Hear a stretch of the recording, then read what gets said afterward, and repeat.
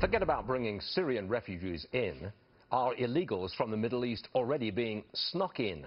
The Washington Times reporting a smuggling network has guided immigrants from terror hotspots in the Middle East across our southern border.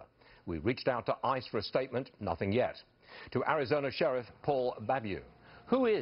What is this smuggling ring they're bringing people in? Well, this is a Brazilian-based smuggling network that's actually working with Mexicans.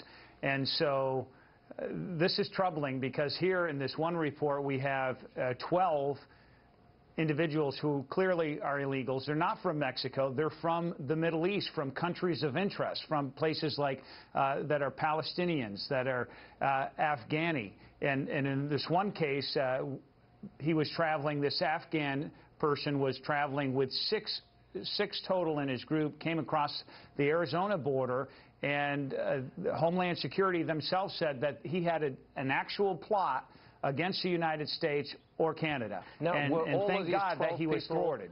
Sheriff, were all of these 12 people caught? Yes, and in this case, these 12 were actually caught, one of them 15 miles north of the Mexican border.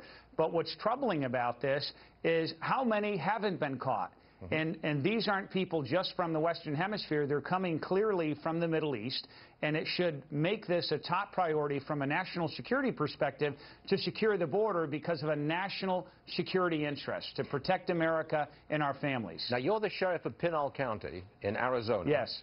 You're not on the border. You're a few miles north of the border. But illegals do come through your county because you're kind of at a crossroads. By the way, our viewers are now seeing Donald Trump's plane.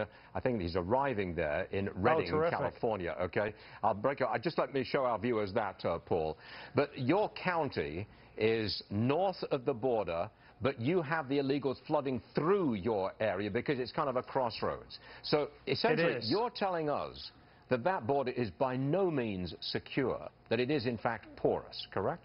Right, and you don't have to be a sheriff here in Arizona to know that. We've had 80,000, 123,000 each year for the past 3 years, just here in Arizona, that have been apprehended. And how many have never been caught? And the fact is that they're releasing them.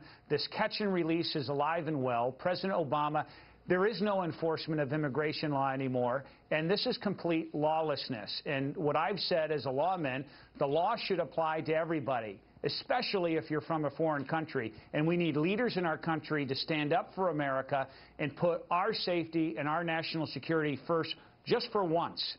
Sheriff Paul Babiou, thanks for joining us, sir. We appreciate it. Thank you. Thank you.